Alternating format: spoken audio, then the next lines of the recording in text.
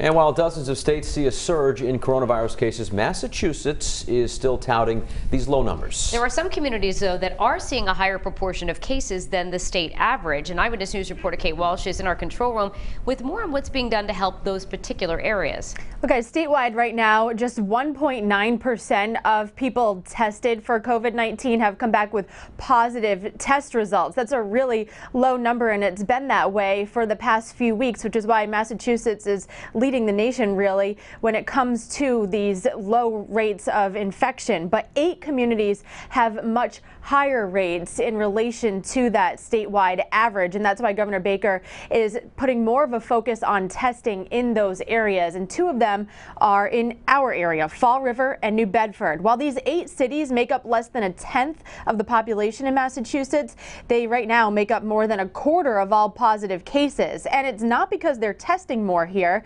Actually, testing has declined in these areas. It's just there have been more positive cases among those who have been tested. So Governor Baker said even if you don't feel sick and live in these places, this testing is being made available for everyone.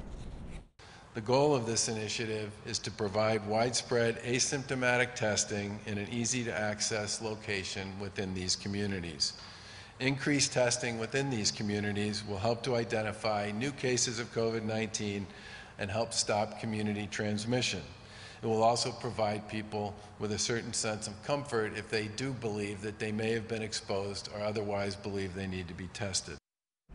So where can you go? Well, these are the locations near us in Fall River and New Bedford. There will be a mobile test site at Pleasant and Mason Street, as well as a testing at S-Star on Stanley Street in Fall River. And then New Bedford's location opens at 8 o'clock this morning on Purchase Street. There will be workers at all of these places that speak English, Spanish, and Portuguese to accommodate everyone living there. And also, these are made available from now until August 14th. It could go past that as well. So the governor said you don't need to rush there this morning first thing, but just know that they are being made available from now until then.